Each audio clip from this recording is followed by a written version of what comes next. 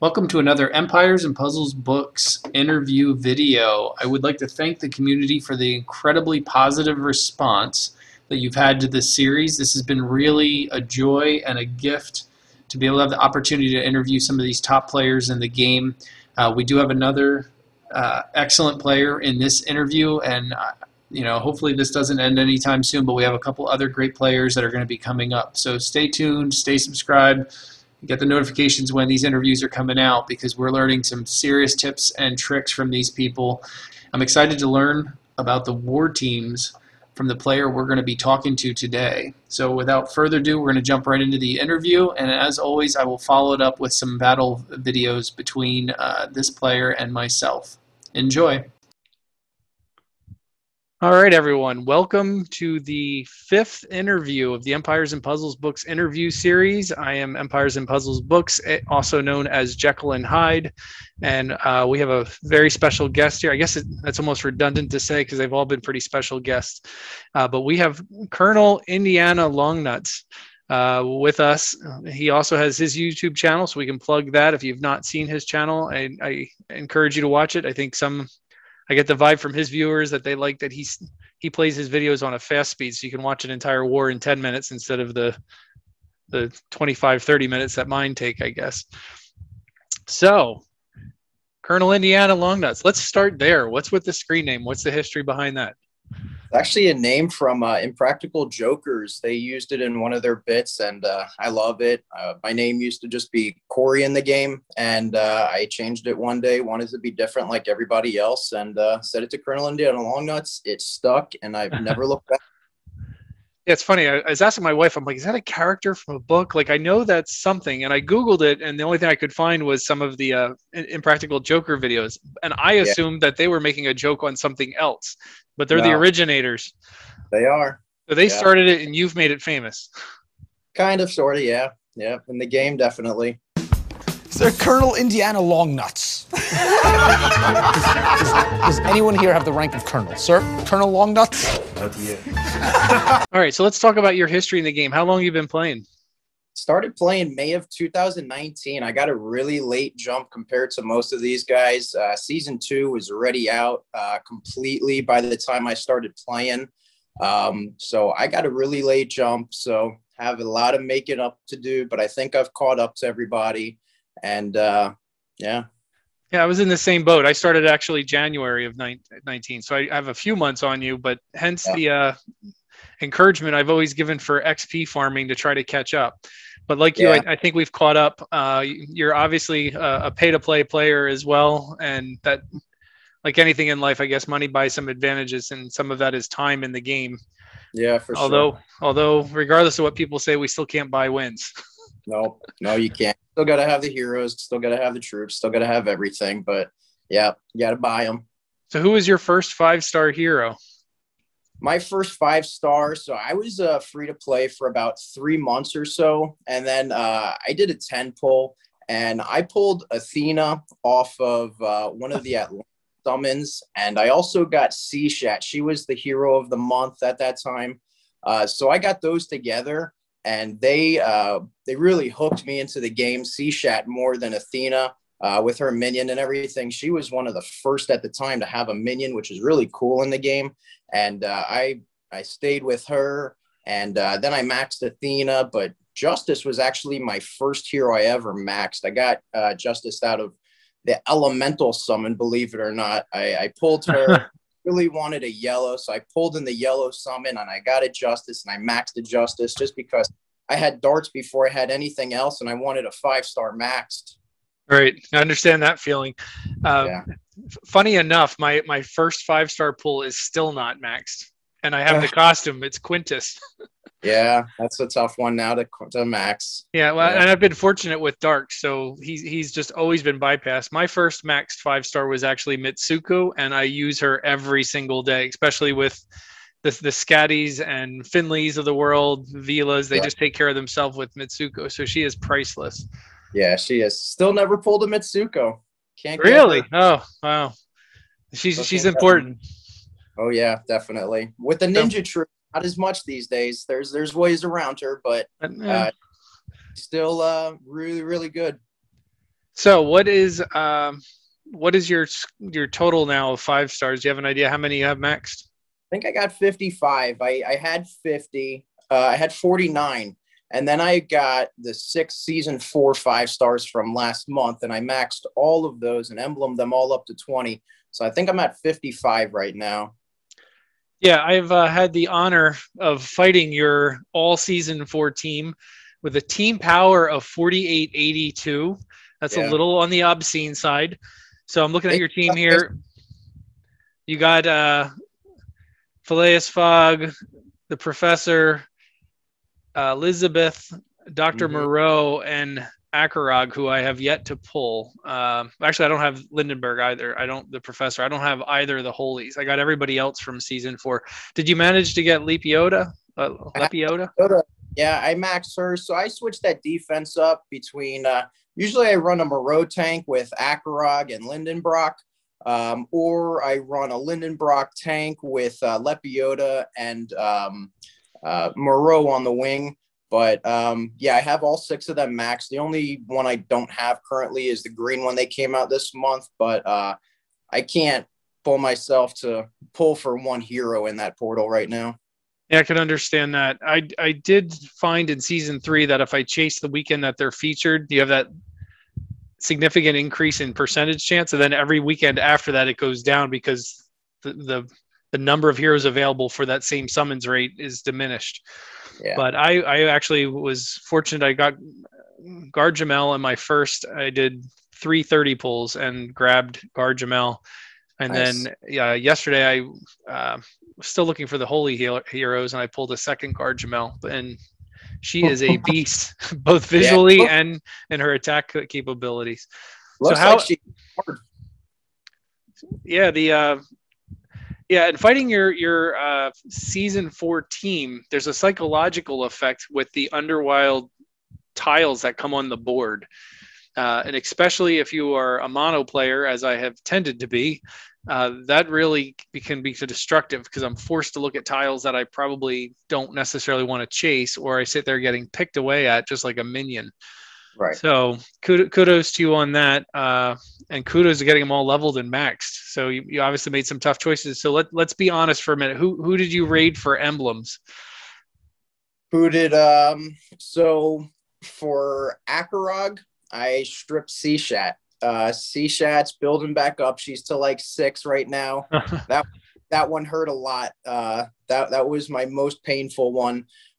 So for Lindenbrock, I stripped Vivica, which didn't hurt me because they're both slow yellow healers. She stayed in the same war spot, and she gets a 3-tile bonus just off the rip from the beginning. So that one didn't really hurt me too much. As far as my fighter emblems for Fog, I stripped Tyr, which killed me. I love Tyr. I know most people don't like Tyr, but Tyr, there's a video on my YouTube of Tyr against 4 people. My whole team was dead except Tyr, and I took out the whole rest of their team. It was a 4,700 team. So Tyr can do some amazing, amazing things. Absolutely.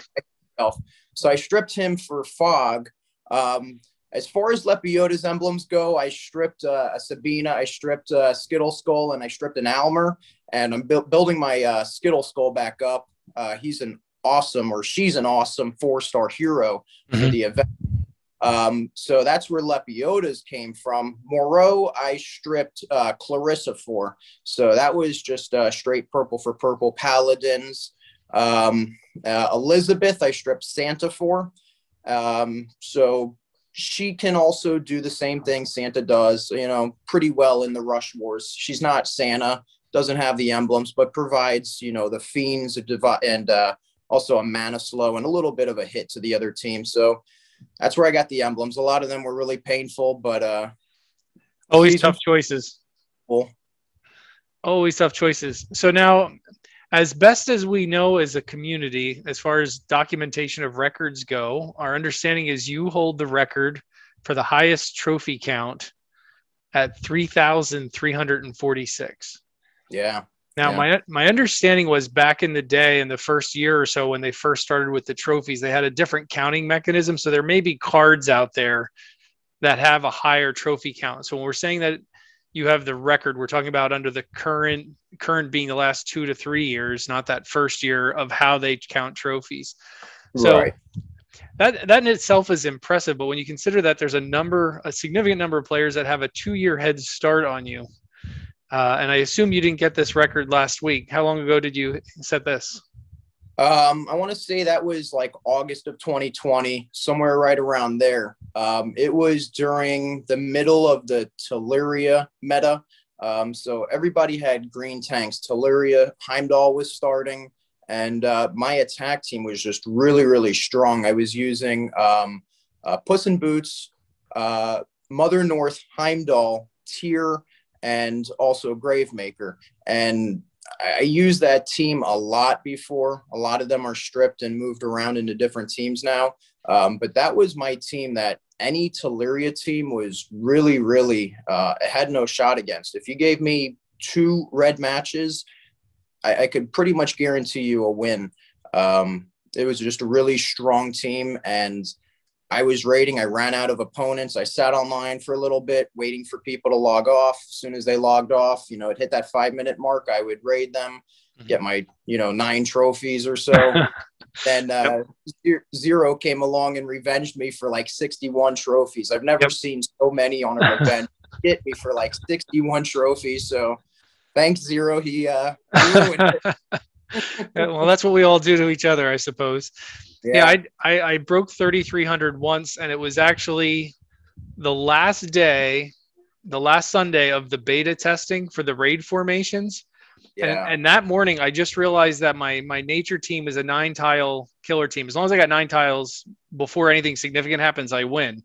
Right. And what was going on with those raid formations, there were all these players that were doing double or double reverse with Sif in the middle, or like a Krampus. And I have the Hatter. So I would just steal what they put out every time and just reflect it back to them. And I literally lost one offensive raid that entire day. And I lost very few because I was using the reverse defense, which I think is the hardest to fight. So that was an interesting day. I don't expect to see 3,300 cups again anytime soon. No, especially with this new meta with the purple, the Bears and the Freyas. It's going to be really tough. I've gotten back up to about 3,270 with that meta, and I end up losing. There's no solid team like there was against Teleria. If Bera goes off and you're not ready for her, it can be a real uphill climb. So it's not as easy as it was before. All right, so let's talk a little bit. We're talking about the 2-year deficit on the long time players, and somewhere in there you also made ground with your troops. So let's talk about troops. What has been your strategy with troops across all levels? Are you leveling the 2s and 3s, or are you 4 stars only? And just go ahead and what's your strategy? So from the beginning, I was always pushed to level troops. So the first troops I ever leveled were actually the critical troops, not the mana troops. There were no ninja troops out back then. So I actually had a full defense of level 30 mana critical troops by the time I was like level 45 or 50. As soon as I started playing the game and I started spending a little bit of money in the game, I started doing 10 pulls here and there. I wouldn't have the food for them right away, so I'd let them sit. And as soon as I had food, every day you just keep feeding. If it's one hero or one troop for every troop that you're feeding every day, it really adds up. So I started doing that. I got my level 30 crit troops, and I was good, and I was done, and I wasn't ever going to pull troops again. And I got to 7 days till payday. I don't think that Alliance is around anymore. And they really pushed mana troops. And when they said that, I had a set of level 11 mana troops just for my very fast heroes, and it was really just for the Guardian Jackal. He was really all I had at the time. And so I brought those level 11 mana troops up, and I ended up bringing those up to 30.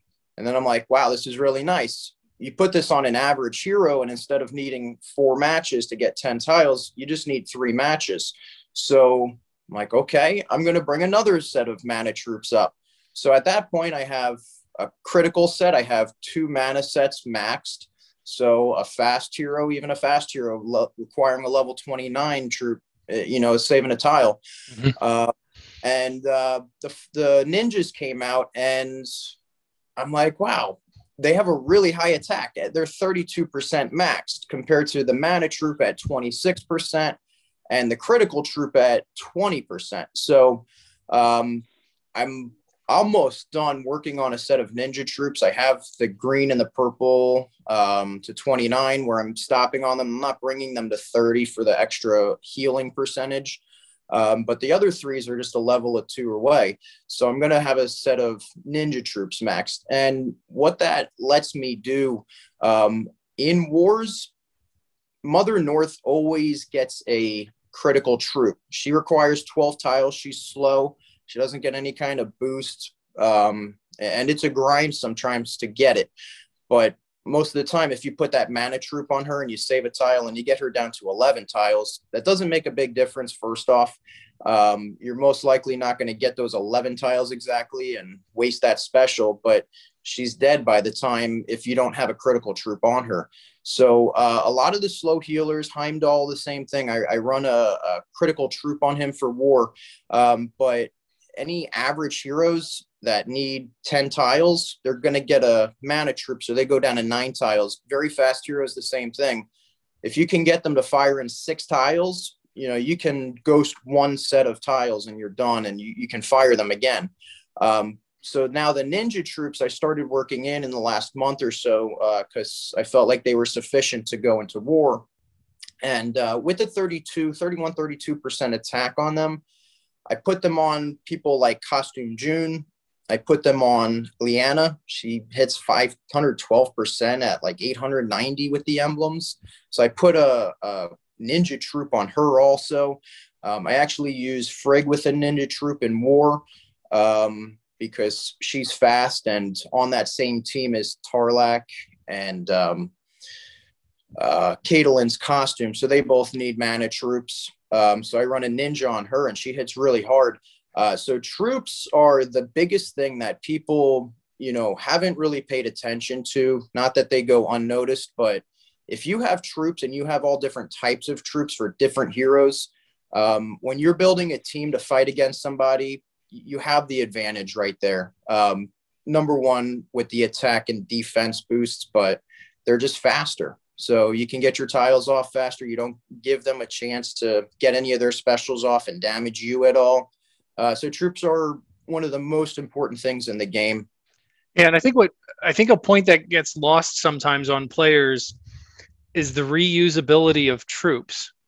In war, we can't reuse a hero, but we can reuse that troop. So if you're fighting a team that has green tanks and you're throwing in a lot of red heroes, that maxed red troop can be in every single fight. And on some levels, I think troops are more valuable than emblems, depending on what you're doing with them and how you're using them. They really are, because troops, personally, I use the same 6 teams for war, and 4 of them are based on green teams. I run 3-2, and so I use those green troops. Say I didn't have any other troops except green troops, I can use those same troops on all 4 of those teams and be set. So troops are really, really super important. Even 2 and 3 stars for the tournaments, I started working on them. I'm almost done with my second set of 2-star troops and my second set of 3-star troops.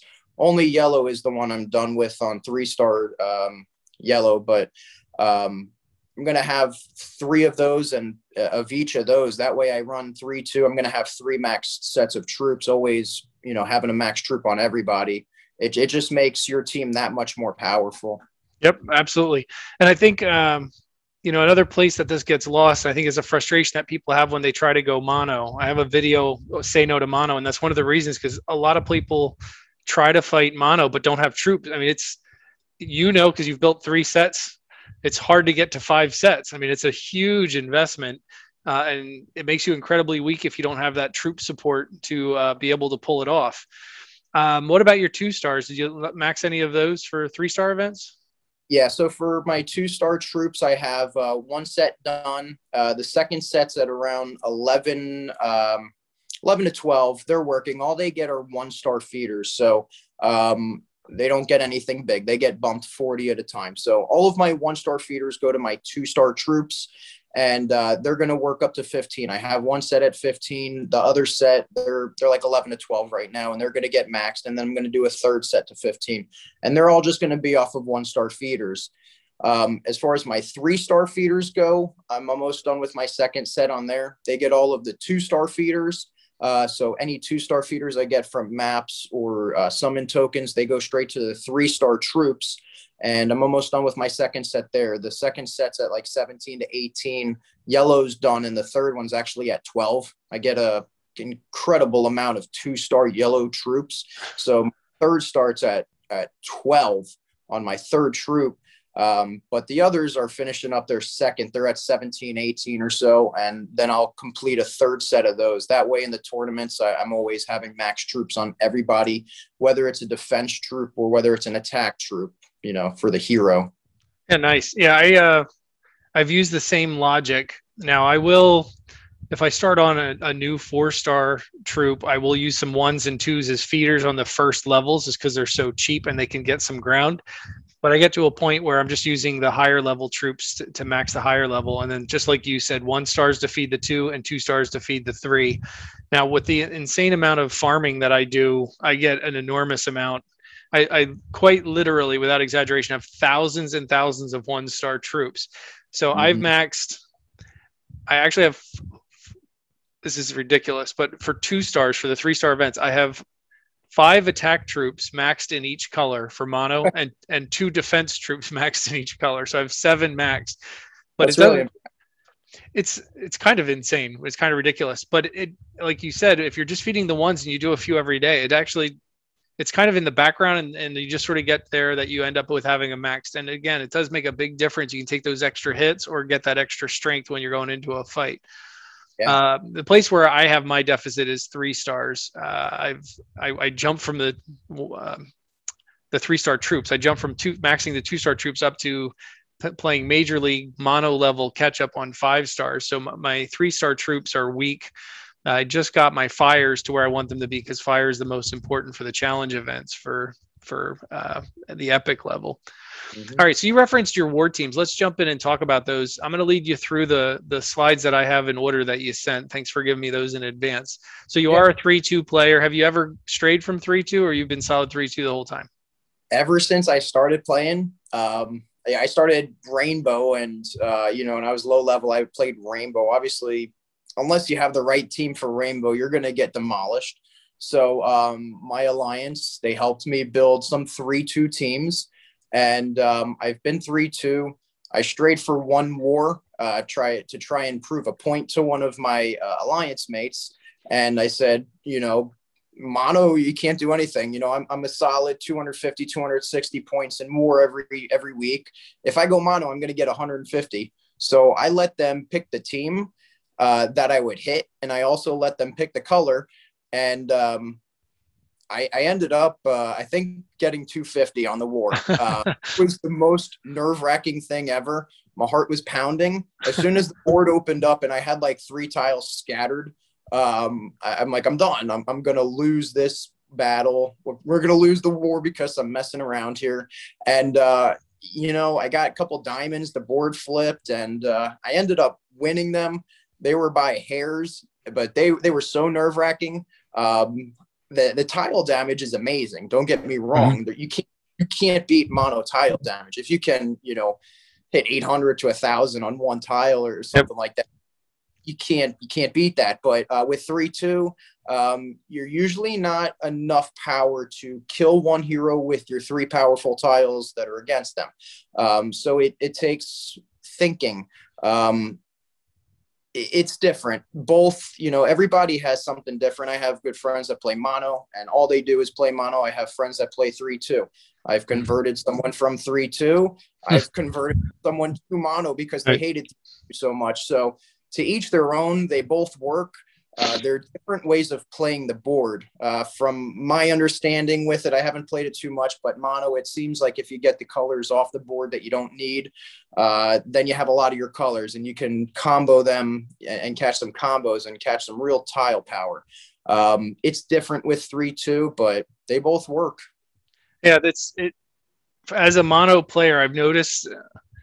I used to always say that for a mono player, if you have the troop support and you have the emblem support, we used to have, I would say, 4 to 5 moves to flip a bad board to get some of our tiles. Bara and Freya have changed that because within 2 or 3 moves, you already got minions that are starting to wear at you, and you need to get some tiles to try to take out the minions if you don't have the specials up. So that has been shortened by a move or two, which has made it significantly more stressful on a mono player. I can't imagine anybody playing mono without troop support right now, because I know my troops have bumbled me through some bad openings and frankly have failed some bad openings. All right, so let's go in and decipher your war teams. The first one I have up, I'll just go by tank. I assume that you probably know what the rest of the team is. So it's the Phileas Fog. Yeah. So walk us through this team.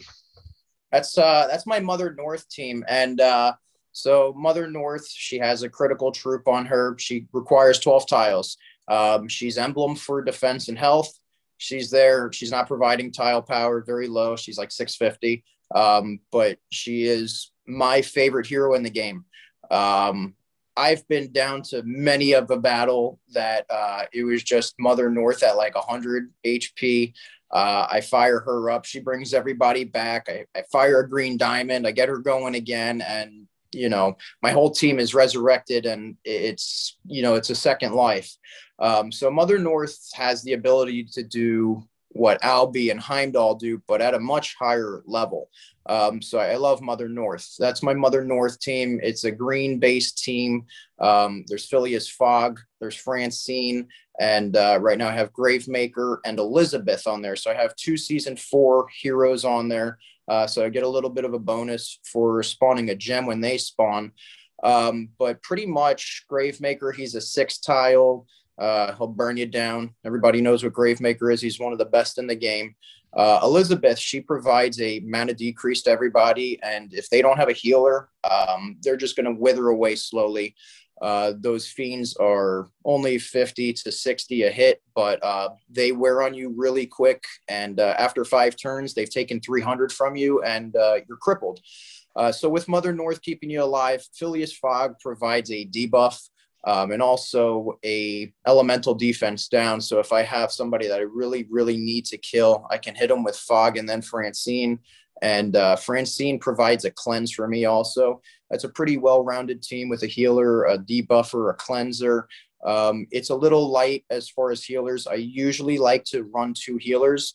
My whole life I've run 2 healers on every team, but I'm recently got away from that. I'm going a little more aggressive on these teams. So I'm getting some healers out of there and getting a little more attack power with these harder teams now, especially with the berries and the Freyers. You got to have a way to kill these minions or they're going to kill you. And even healing, they prevent minions from Bara.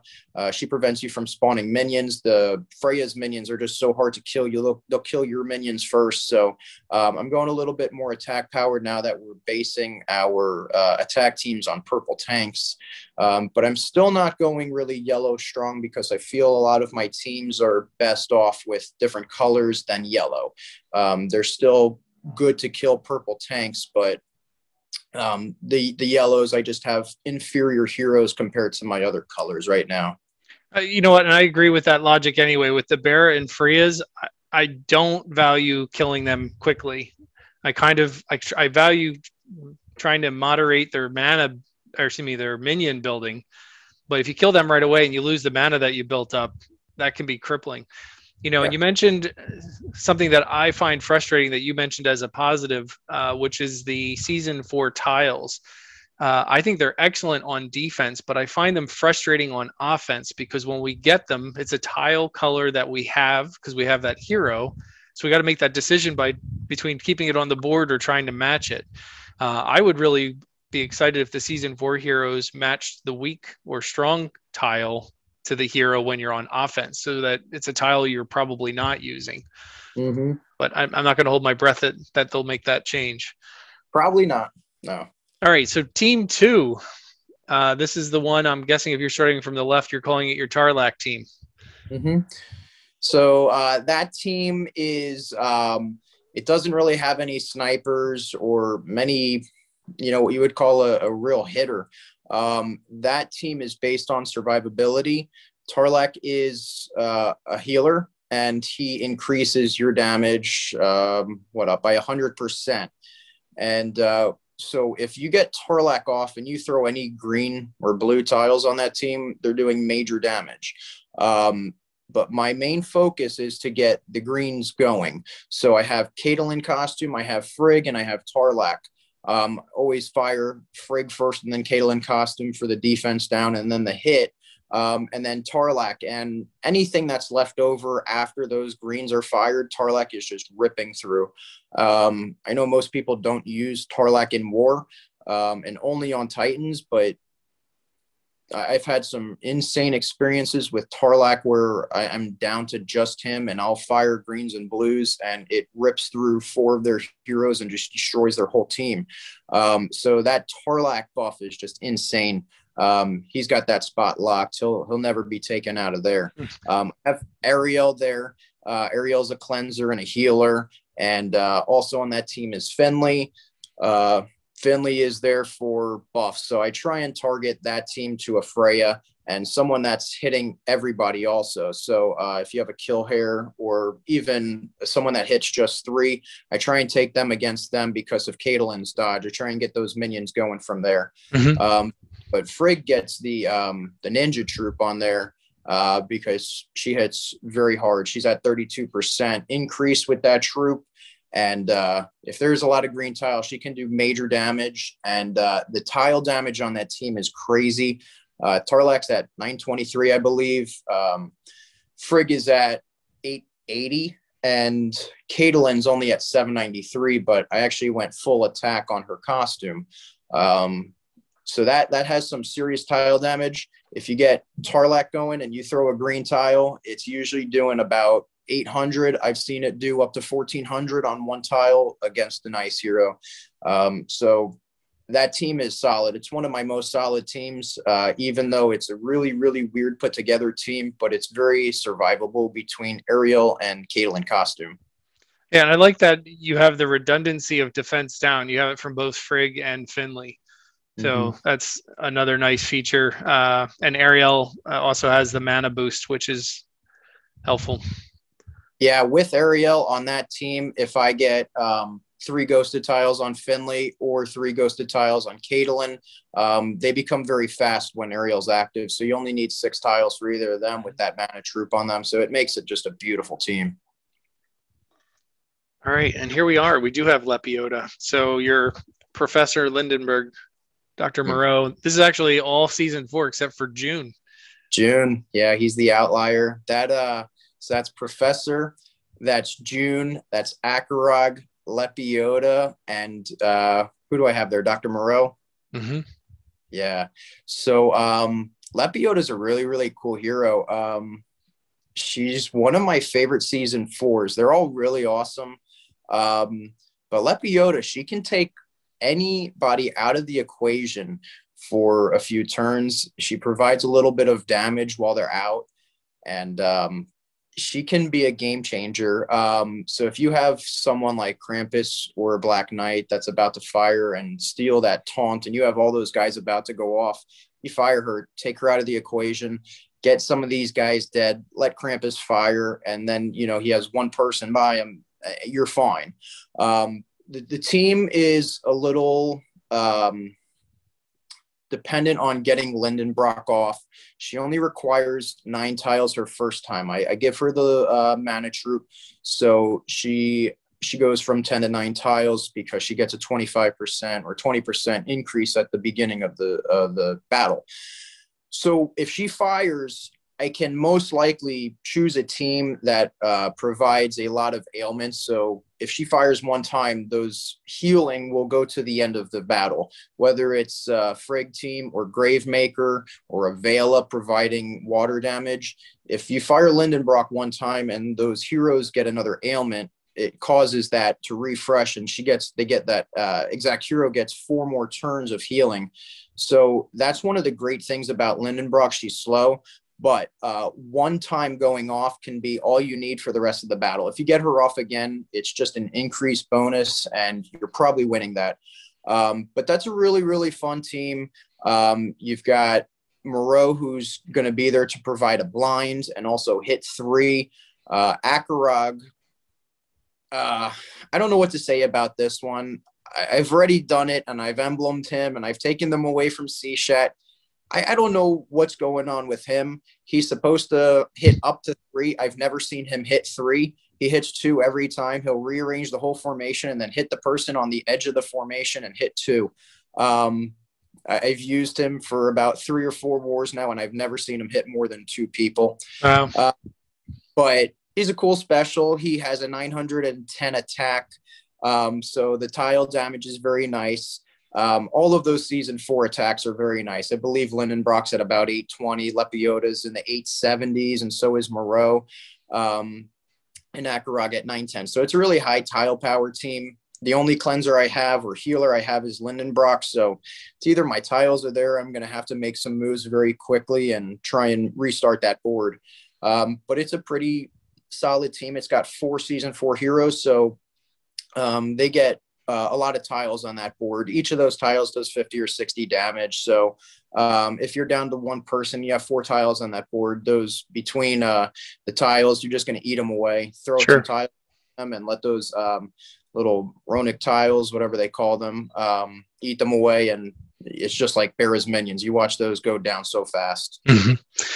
Yeah, that's cool. I didn't realize all that about Professor Lindenbrock because, like I said, I don't have her, so I don't overly explore heroes until I get to play with them a bit. So that's pretty interesting about the reset. Lepiota, I had one of the most incredible end games I've ever had the other day, and I wish I would have recorded it because I got down to Lepiota only against 3 heroes, but one of them was ghosted already, and I was able to negotiate tiles to get her back up to mana while putting killer tiles under the hero that was the enemy that was ghosted. So I ghosted the second hero, repeated that process. I ended up, because you can't ghost the last hero, but you can ghost the last hero if the other 2 are ghosted. So I actually had them all ghosted, and as they came alive, I had tiles under them to just pop them with tiles. It was, I thought for sure I had it lost because she did not have much health left. So she's, I think, in some ways a clutch hero like Tyr is, that you can just pull a win out from, or Mother North, where it's certain devastation, but you can just pull it back.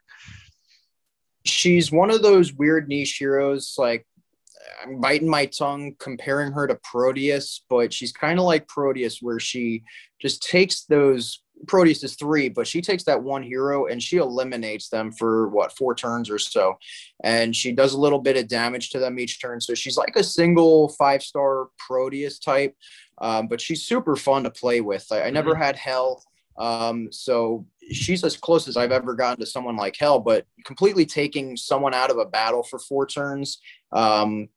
Many people are overlooking her, thinking she's not one of the better season 4 heroes, but she really is. I think she's a gem. Yeah, I'm with you. All right, so we got your next team up, which is very fast with Cage Barato, up to slow with Heimdall. Yeah, that's another green team. That's so Heimdall, that has Zelene in it, that has Liana in it. Liana gets the ninja troop. Her hit is absolutely insane. So if you have Heimdall fired up and you fire Liana, it's doing some incredible damage. But I also have Freya on that team, and I have, who else? Cage is on that team. Yep, Cage and Freya. Yep. Team. So Freya is there to provide some minions, a little bit of added health, and some defense. And Cage is there for a dispeller. He's emblemed up attack path, so he puts a hurting on somebody. He hits really hard. And then Zelene's there for a backup debuffer, or just to reduce a little bit of their attack. That team with Heimdall at slow, he takes a little while to get going. So I put Zelene in there, and I put Freya in there to give him time. Heimdall's not a true reviver like Mother North is. If you have Heimdall revive, it's really surprising, actually. I've been there where he's revived all 4, and I'm absolutely shocked. But he's a great healer. He overheals by 500, 600 mana troop on it. So he's really, really great. He's slow, but I'm not afraid to use slow heroes anymore. if their abilities warrant it. So that's a good team. It's a attack up team, defense up team, a debuff team, their attack down team. So it's a pretty well-rounded team. One of my more successful teams. Yeah, I'm with you too. I don't think people should be fearful of slow heroes. And I also agree with you about Heimdall not being a true reviver. To be honest, when I attack a Heimdall team and he revives somebody, I'm always shocked. Like every time I'm like, wait, how did they come back? I'm like, oh wait, that's right. He does do that. Like it's like Mother North or Albie become a target. You want to try to get rid of them right away. And I'm very lazy about killing Heimdall. I'm like, I can get to him when I get to him. But then he revives somebody. I'm like, whoa, that's not supposed to happen. You're not reliable.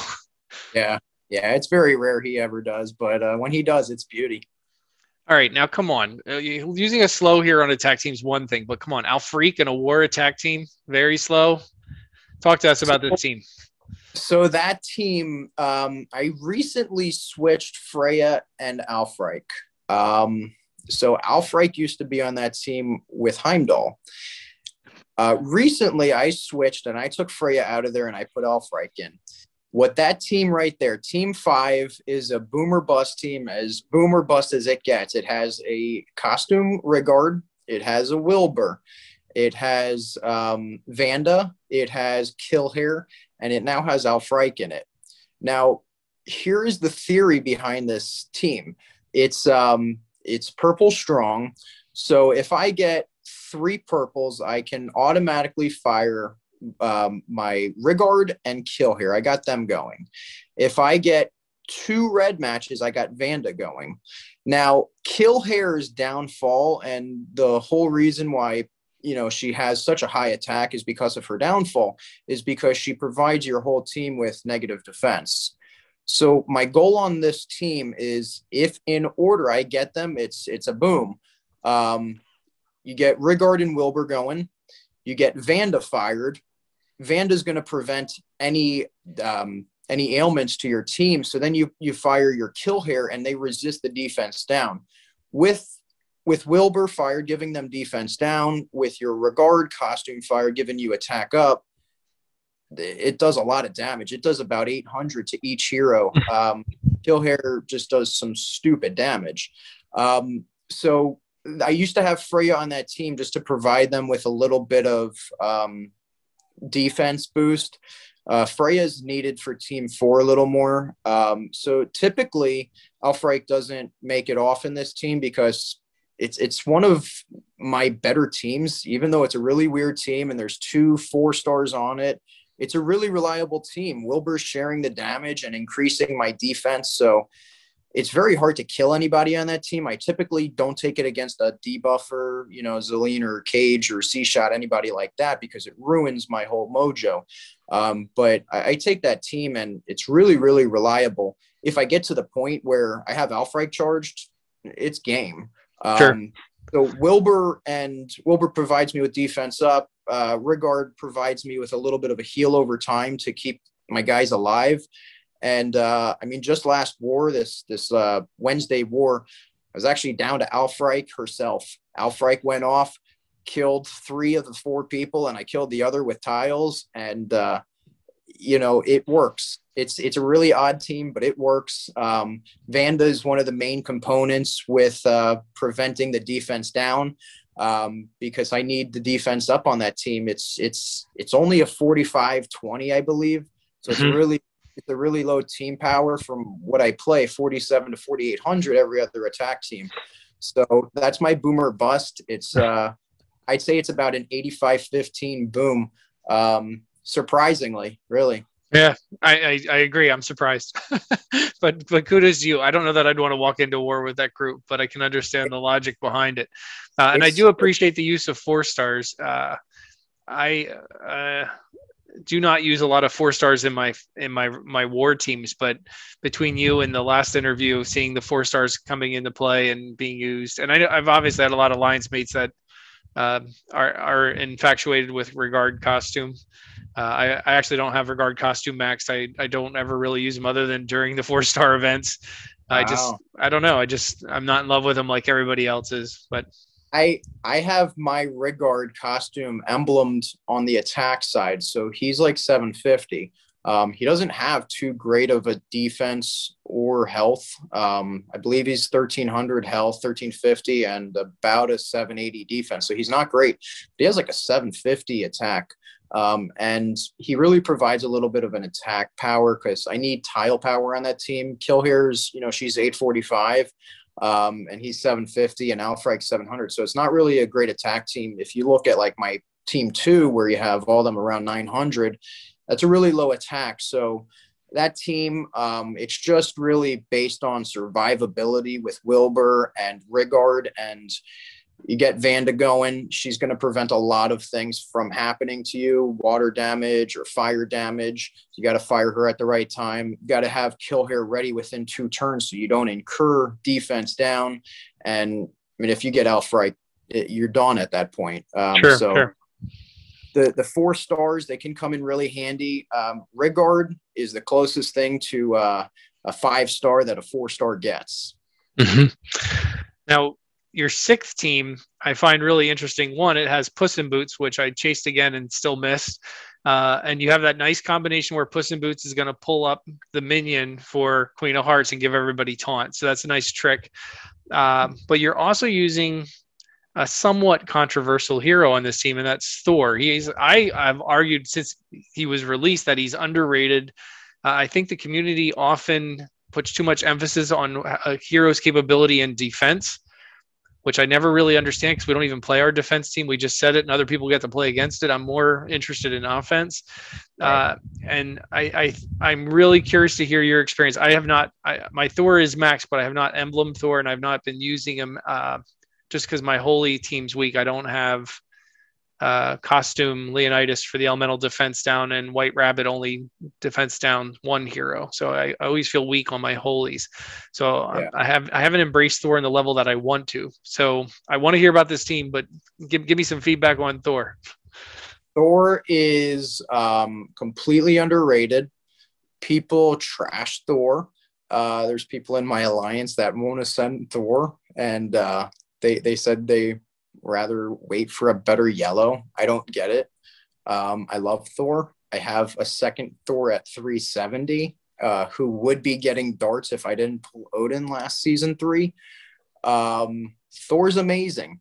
So Thor is at very fast speed. Any hero at very fast speed is off to a good start. You look at Cage, you look at Gravemaker, Clarissa's a decent hero, but very fast heroes can be very good.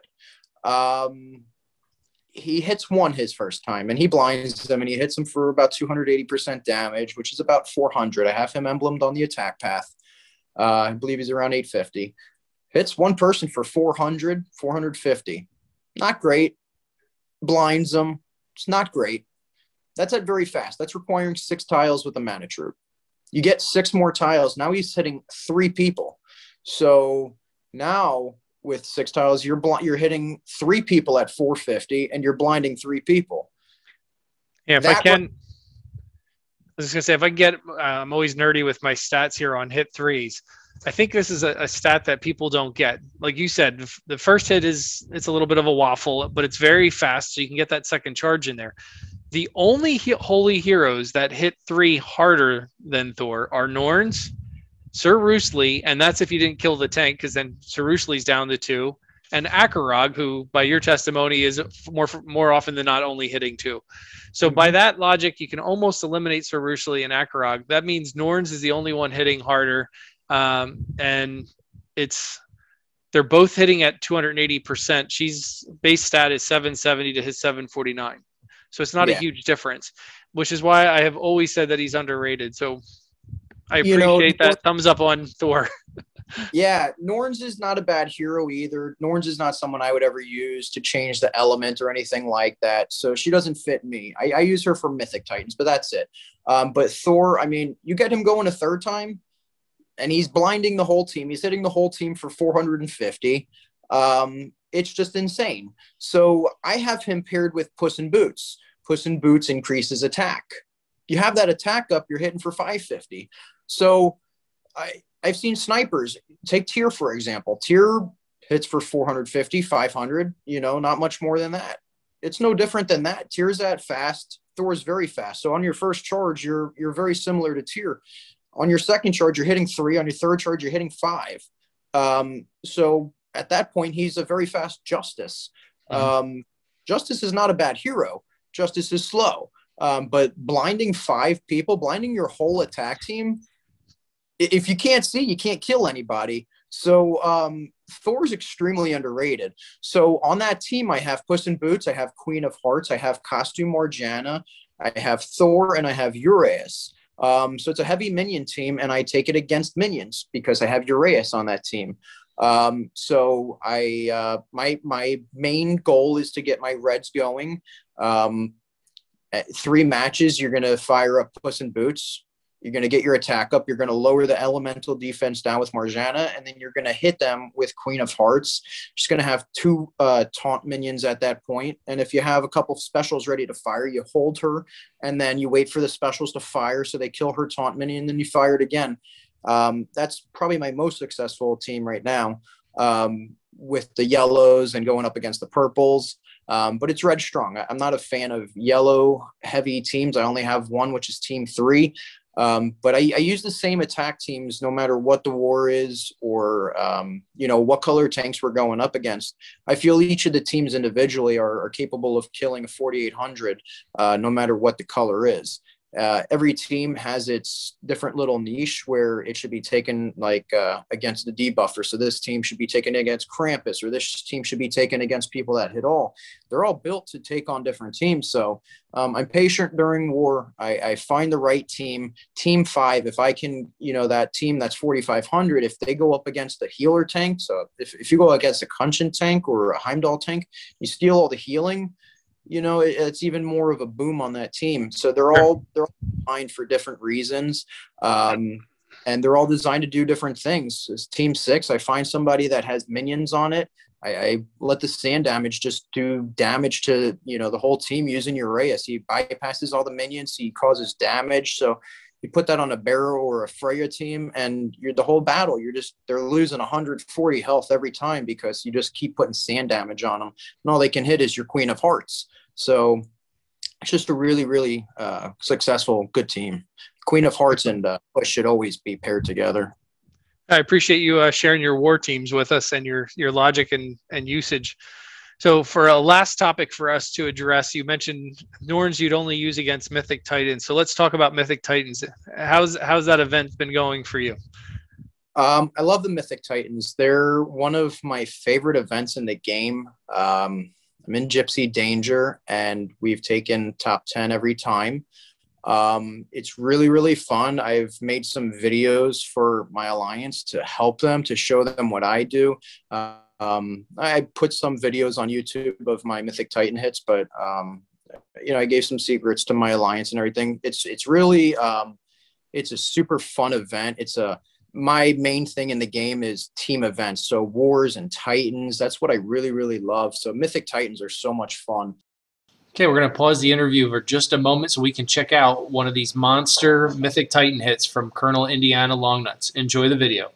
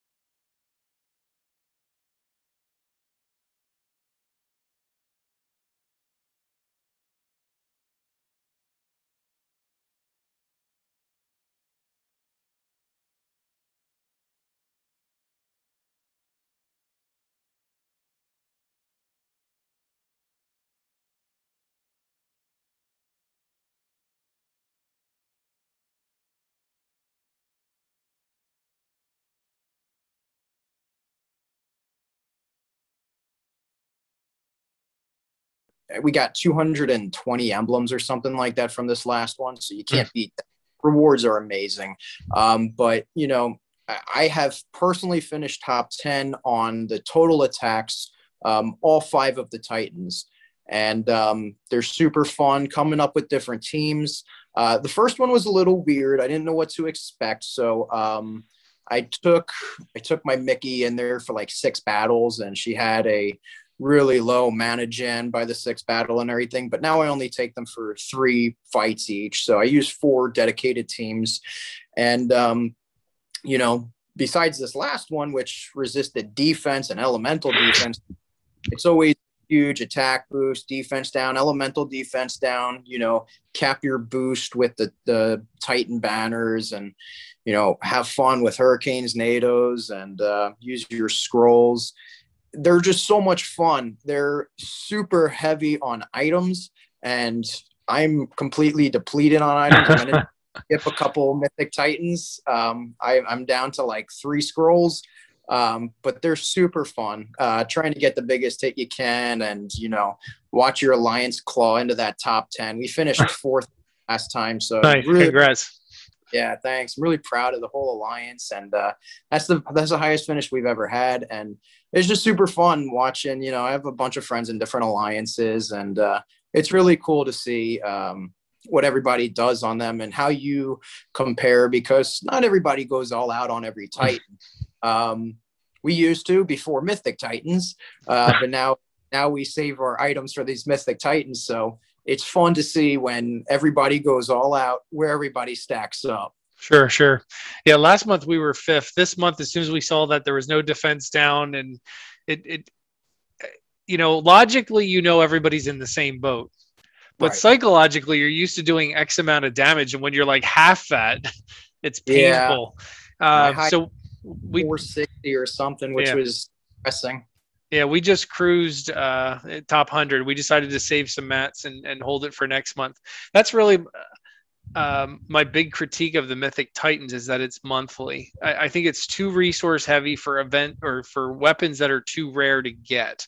And you know, even if everybody on your alliance buys the Mythic Titan deal, that only gets you through the first like wave or 2. Well, you'll get half the amount of scrolls and everything you need. You get 30 or so, but, you know, there's not enough skulls to go around from all these Titans to restock monthly on it. So no, and if you're up.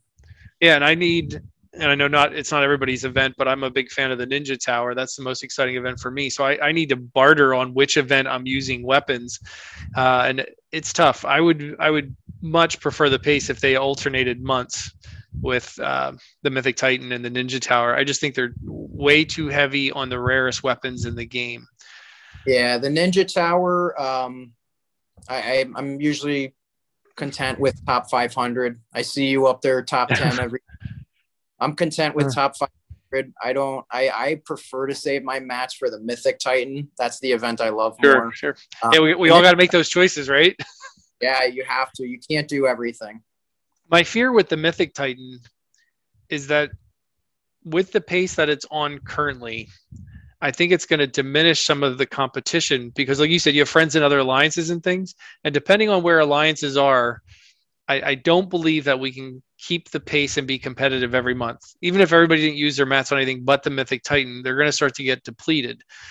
And as alliances start to take breaks, I think you're going to, I mean, maybe on some level it's nice because you'll see different people at the top, but you won't actually be competing against them. So I'll be curious how the long-term economy of that event works. Yeah. Can't keep stocked up forever, you know? No, and the weapons, even if you buy the weapons in the store on the daily, the Hunter's Lodge only comes through daily sales. You can't buy them anywhere else, and there's not a significant amount. I forget the scrolls, if it's you can only buy one, I think. One. And then the Hurricanes you can get 4 or 5, I think, one shot. But that's once a month. You know, the cycle that's on, that's nothing.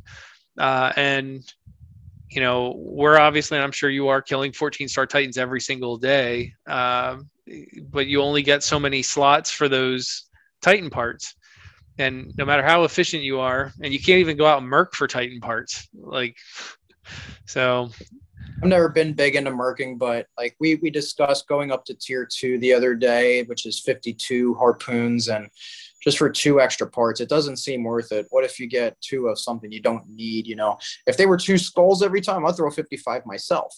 But you can't guarantee what it is. I need skulls, I need the tails. You know, I need to make hurricanes. I need to make scrolls, and I'm completely out. I have 0 skulls right now. So yep, me too. I'm at a standstill. I can't do anything. It kills me every time I hit that scroll button during that Mythic Titan. I'm like, I'm going closer to 0. But I went all out this last Mythic Titan. This next one, I'm going to have to take a step back. I have no choice. Yeah, that's what I'm saying. That the long-term economy, the in-game ability to produce those weapons is just too limited. And now that there's 2 events, you know, I do applaud them for coming up with events where you can use them. I'm grateful that they're not available in the challenge events. I mean, the challenge events are already highly biased to the heavy pay-to-play players that can keep farming boards over and over. So to be able to keep farming boards and being able to use heavy weapons, that would just make that nonsensical. But you know, and I don't know if you get this feedback too, but people will see me use heavy weapons in the Ninja Tower and the Mythic Titan. They're like, "Oh, that's such a waste of heavy weapon." I'm like, "Well, where else are we going to use them?" Like, yeah, I'm not going to use. Yeah, I'm not. Yeah, there's nowhere else. Yeah, I'm not using them on a map. So, but well, this has been great. Any last words you want to end end with the viewers? I just want to say thank you to everybody that requested he does an interview with me. It's been an absolute blast. Hopefully you guys took away some, good things, learned a little bit, and it was a whole lot of fun. And subscribe to my channel, watch my videos, give me some feedback. Let me know what you guys think and what you guys want to see. I mostly do tournament videos and war videos, but let me know if there's something you guys want to see, and I'll start making them. Sure. And I got your YouTube channel posted above here, and it's also down below the video, so people can click on there and go check you out there.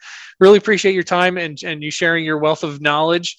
These interviews obviously wouldn't be possible if people weren't willing to share some of the insider tricks and tips that you all have learned. It's been a pleasure. Thank you. And we'll see you on the battlefield. Awesome. Thank you, guys.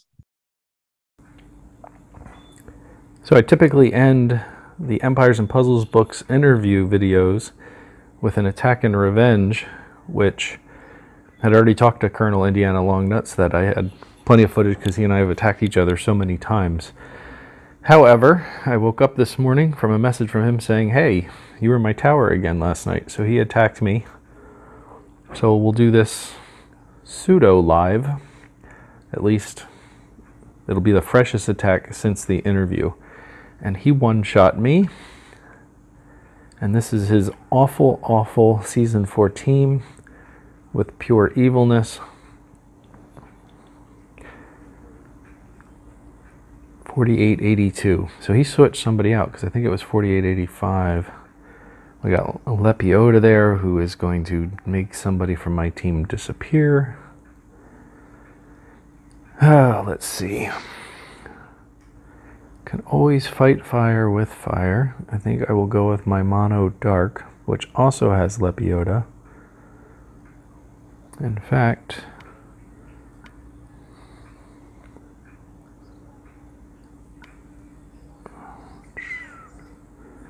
let's give her a little more heart. All the emblems I have. Maybe that extra little heart will make a difference. Alright, so Lepiota against Lepiota. Kunshin versus Professor. Of course, I'm Mono Dark, so if I get the tiles, I might be able to pop her right away. Little worried about Kunshin being slow against the spiders. At least he heals a lot when he does go. Alright, we got some tiles under Lepiota. Well, let's see if we can stack underneath Lady Linderbuck.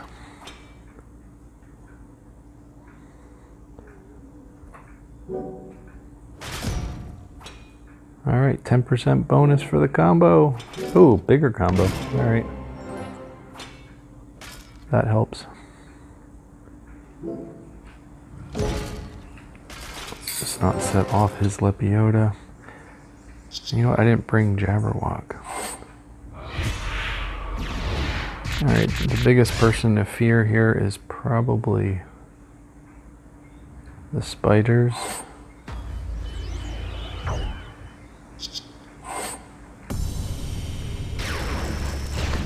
Alright, neutralize that awful threat. And next up, let's go with the Professor. Alright, this should be a fairly easy clean at this point. And that will hopefully be enough turns to get more tiles.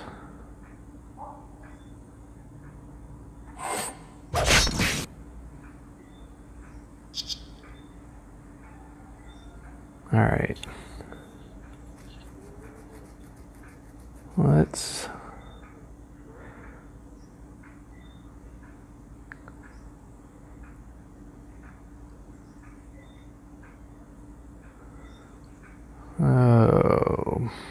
yeah, let's go ahead and do that.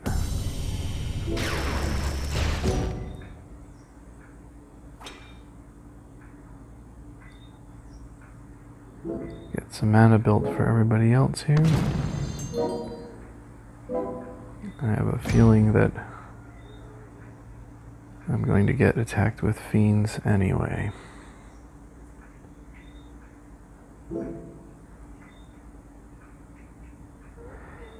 So, I cannot ghost the last hero.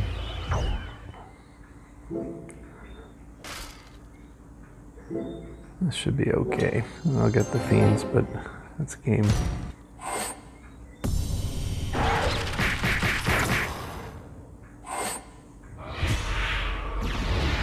Pleasure as always, Colonel Indiana.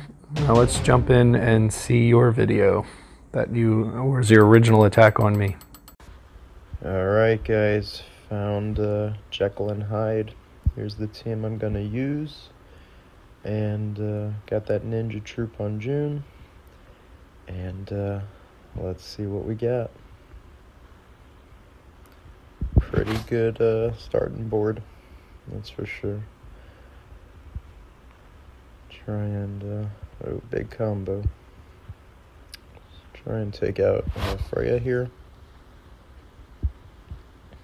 Alright. And Frigg's gonna fire. Let's try and just throw some tiles into her. Alright.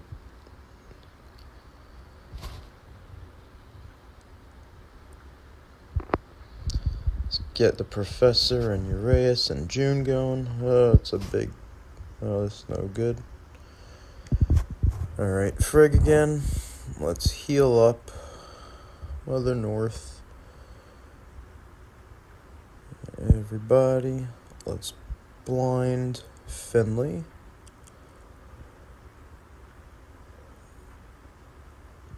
And let's kill Cobalt. Ghosts.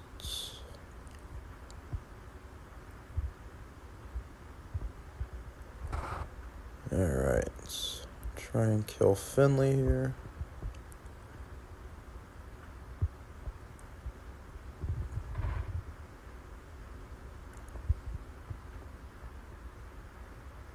Alright, and we're just down to Odin.